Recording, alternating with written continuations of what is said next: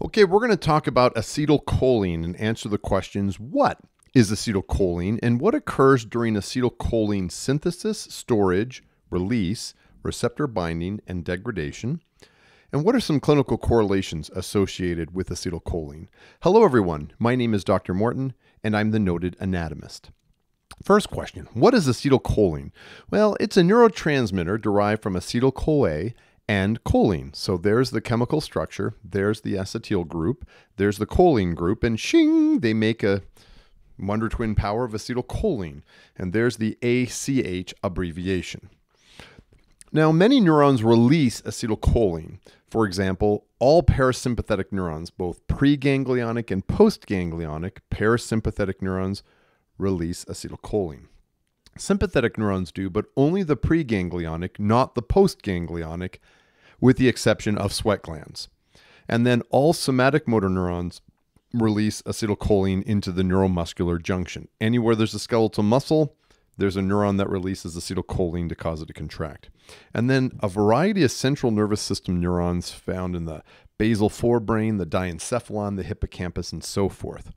Basically, all peripheral nervous system motor neurons release acetylcholine except postganglionic sympathetic neurons, but even there is one exception. The central nervous system neurons in these video tutorials are not ones that I'm going to focus on so much. The following steps comprise the process of acetylcholine transmission, and I'm going to talk about steps A through E using the following schematic. So let's start with first the synthesis of acetylcholine. Acetylcholine is synthesized from acetyl coenzyme A and choline through an enzyme called choline acetyltransferase. So here's a terminal axon and there's a mitochondria that gives rise through biochemical process to acetyl-CoA. In the terminal axon membrane, there is these high affinity choline transporters that take choline from the extracellular space and transport them into the cytoplasm of the neuron. This is a rate limiting step of acetylcholine synthesis. Now, to put those two together, we have an enzyme called choline acetyltransferase that has its highest concentrations in the nerve terminal, and it's a marker that a neuron is cholinergic if you find this enzyme. So choline acetyltransferase takes acetyl-CoA and choline and shing, puts them together to make acetylcholine. Choline acetyltransferase is like Cupid or Emma. And then the acetylcholine transferase, the choline acetyltransferase takes that acetylcholine and dumps it into the cytoplasm. And so acetylcholine I'm going to show as an orange circle or as that circle with a square on it in both ways in this tutorial. There is the synthesis of acetylcholine. Next, we're going to talk about a clinical correlate with a drug called Hemicholinium, which blocks the choline transporter. If you block the choline transporter, then choline cannot enter the neuron. If that happens, then choline acetyltransferase cannot synthesize the acetylcholine, and therefore there's no ACh to store and release. All right, let's now talk about the storage of acetylcholine. ACh is transported from the cytoplasm into a vesicle by a carrier protein called vesicular acetylcholine transporter. So here's the terminal axon, and all these acetylcholine molecules are wanting to get into these vesicles.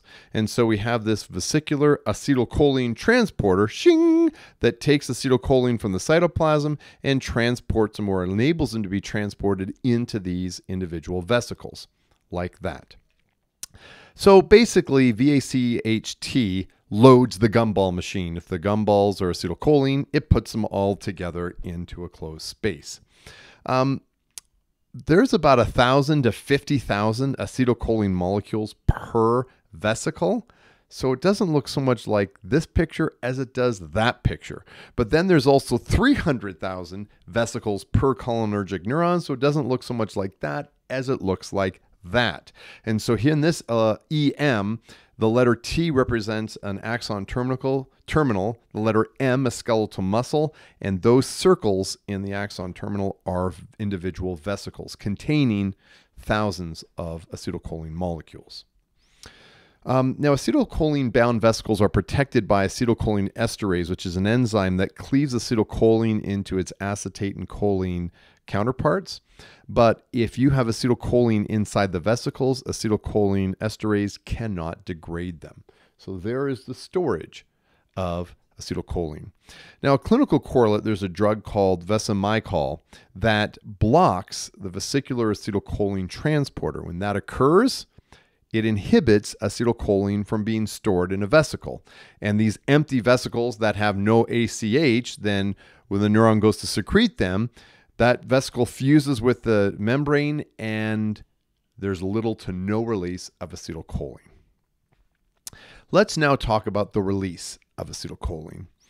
An action potential causes an influx of calcium and promotes vesicle fusion with the membrane, and then ACH is released into the synaptic cleft. So here's a terminal axon, and an action potential spreads over the terminal axon, and then it causes this voltage-gated calcium channels to open, and calcium influxes from a high to a low concentration into the cytoplasm, and then the calcium interacts with the vesicles, causing them to fuse with the presynaptic membrane via these snare proteins. And snare proteins mediate the fusion of the vesicles with the presynaptic membrane for release of acetylcholine into the synapse. In other words, you put nickels into the gumball machine to get gumballs out. And so similarly, you put calcium into this terminal axon to get acetylcholine out. Unless you have a condition called Lambert-Eaton myasthenic syndrome, which is a rare autoimmune disorder where antibodies block and destroy voltage-gated calcium channels. When this occurs, calcium cannot enter into the cell, and therefore calcium-dependent triggering synaptic vesicle does not occur. And then as a result, acetylcholine vesicles do not fuse with the membrane, and the neuron does not release acetylcholine. Another clinical correlate is this botulinum toxin, which cleaves the snare protein complex. Without the snare proteins, the vesicles cannot fuse with the membrane, and as a result, neurons cannot release these vesicle-bound acetylcholine molecules, and the botulinum toxin results in a disease called botulism, which is the most poisonous biological substance known. And it's Latin for botulus, which means sausage, because it was called the sausage disease, because pork sausage particularly is what people realize. If you had bad pork sausage, you get really, really sick, and a good chunk of people die. Now, this physician named Justinus Kerner was ahead of his time. He was the first physician in Germany and really recorded to describe what we now know as botulism, and he predicted that someday the substance causing the disease would have medical applications. So the botulinum toxin in the early 70s was used. They took a dilated version of the botulinum toxin and they treated strabismus. So they would inject it into the lateral rectus. In this case, this patient has the lateral rectus is too tight and it paralyzes some of the strands of the lateral rectus to relax the eye to its natural position.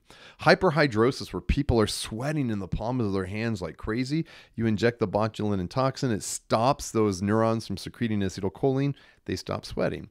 Overactive bladder, when there's always this urgency to urinate, you put 3 or 4 of these injections of the diluted botulinum toxin into the bladder, and it relaxes causes the bladder so it's not contracting. And then cosmetically, for wrinkles and also for migraine headaches, is what the botulinum toxin is used. It's a beautiful example of human ingenuity. This is why they call it the miracle toxin. So there's the synthesis, storage, and release of acetylcholine.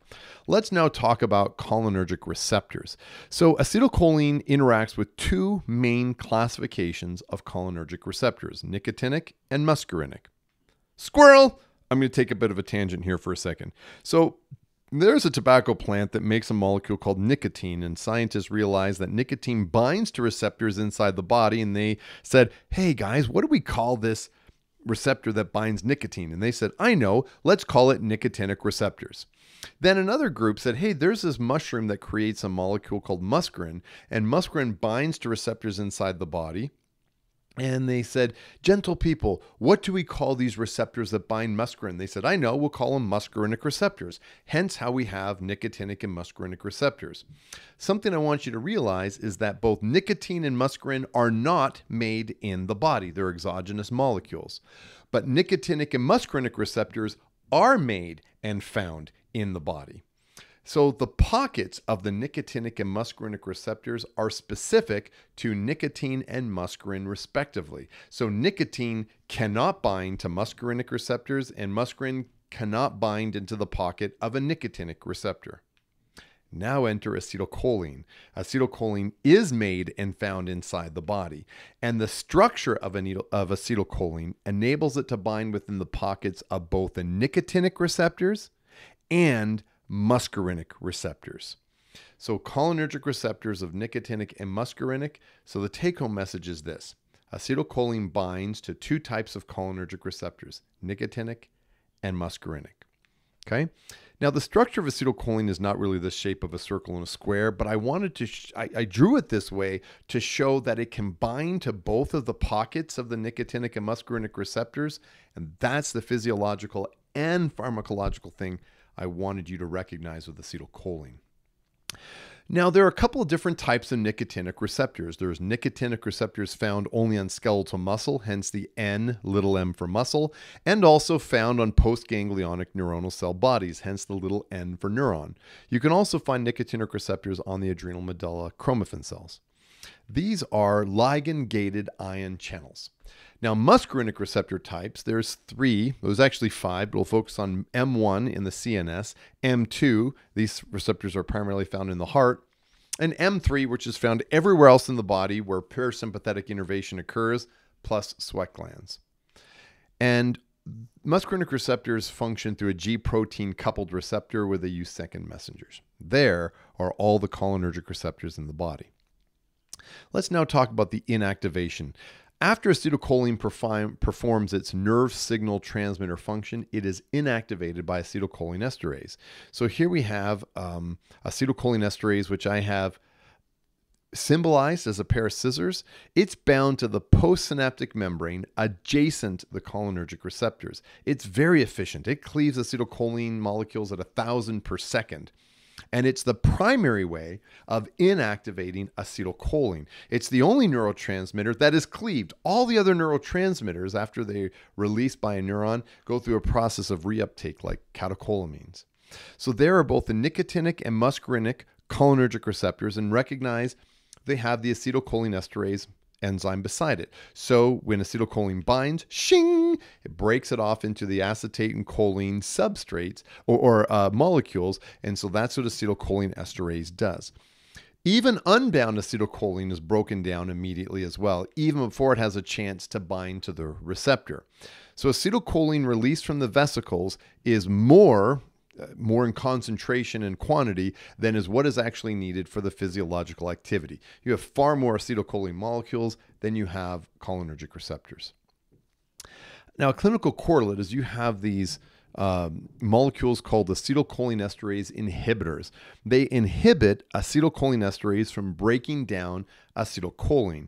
When this occurs, you have an increase of an accumulation of acetylcholine in the synapse, thus prolonging the action of the stimulation. Examples of acetylcholinesterase inhibitors are organophosphates, like fertilizers, sarin gas, horrible effects on the body when you have a high concentration of acetylcholinesterase inhibitors. And that, my friends, is acetylcholine in a nutshell.